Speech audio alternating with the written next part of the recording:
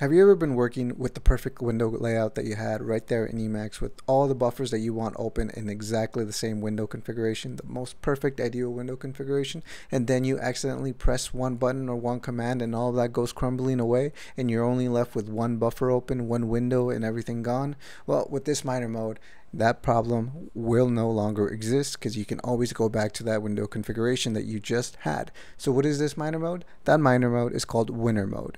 Now, winner mode will remember all your window configurations as long as you configure it correctly, which configuring just basically means enabling it at start time, and from there everything just, cruise and control. Just do whatever you want, and whenever you need it, just call it, and boom, it'll save the day. Here's a quick demo.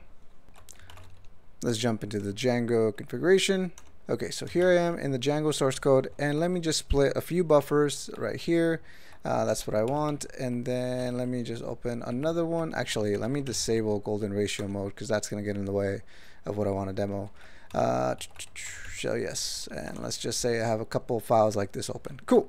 So now I have a few files open right here, and imagine this is my ideal window configuration, and let's say I increase, for whatever reason I want it like this, and this is the most ideal setup for me window configuration wise. But what happens if I accidentally did Control X1 or some other command that just got rid of all the window configuration? Well, if we have winner mode enabled, we can just do 𝗦𝘂𝗽𝗍 winner undo, and as you can see, there's another one called redo. So you guys are smart, you guys can figure out what that does, but I'll only demo undo. So if I do undo, ta-da, it calls it. Now if I call it again, winner undo, it just keeps on going back through the history stack.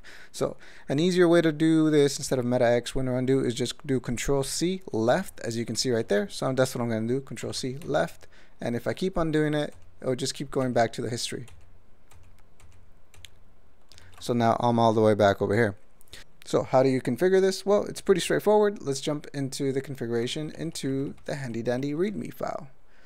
So take it a second to load, and let's go to winner mode. So let's zoom in a little bit, and here we go. So as you can see, it is pretty bare bones. I'm just saying, hey, after Emacs is initialized, just start up winner mode, and there's some commands, winner undo and winner redo.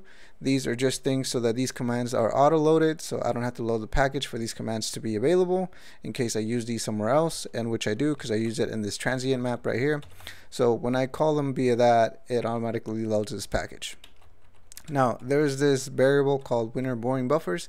It essentially means these buffers do not matter.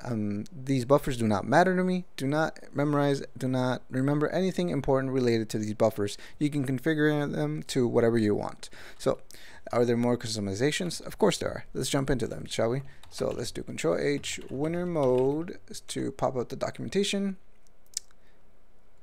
So let's see, winner mode is a global minor mode that records the changes in the window configuration. So there you go. So if we jump into the source file and we look for, let's see, def custom, we look for def custom, we get 6 matches. So don't buy my keys, so that just means do not do any key binding. Ring size, just how much to remember. Boring buffers, like I was saying, and there's the regex version of that. So if you guys want, you guys can read. Let me make that a little bigger. But as always, you guys can definitely just look at the source code yourself because you guys have Emacs. Beauty of Emacs. So next up, we have the hook, which is every minor mode brings it, and then another hook for when the mode is off, which is interesting. I don't see that a lot, but it's nice that that exists. But yeah, this is a pretty short demo on winner mode, and I have it enabled, and I think I've had it enabled for, I don't know, forever. I don't use it that often, but when I do, I am very thankful that it is enabled, and it has saved me from going in a little mini rage from losing my precious little window configuration. But yeah, that is it. Hopefully you enjoyed something. Remember, knowledge grows when it is shared. Thanks.